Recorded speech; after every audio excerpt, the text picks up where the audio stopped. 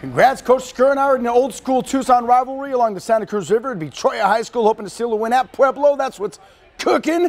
And on the opening kickoff, Pueblo High School's Miguel Moreda will bust out with a nice little return there. That'll put the Warriors in good field position from the get-go. And a bit later, how about Diego Ramirez at QB getting the ball to Anthony Carpenter, and as he bursts forward, the ball comes loose. In the end, though, it was not considered a fumble since he was already down. And after that, for Anthony Carpenter, it'll be easy peasy for sheezy.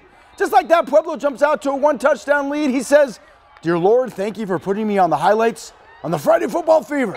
All right, back to Cholla we go, and off of the kickoff, Syrian Williams will pick it up off the bounce, and then he is no necessarily quick, but he is Speedy Gonzalez. Ándale, ándale, ándale, ándale. On Cholla's first kickoff return to the season, that, folks, is a touchdown, but Cholla would need much more than that in the end. Coach Jake Allen at Pueblo walk away with the victory.